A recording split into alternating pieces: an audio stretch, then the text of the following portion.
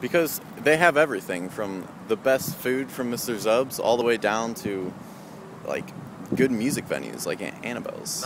The good bars. I mean, if you're 21 and feeling the bars, you can go to the bars. I mean, they got a lot of cool people down there too. It's a really good social scene, you know? It's not so much what's down there, it's just more of the people down there. Still in 1985, you know, so they started building 8 and 10 screen theaters. What happened at the same time? We got computers. Okay. We got videotape. We got cable TV. Mm-hmm. And everything started to wire up for that, and people have other things to do.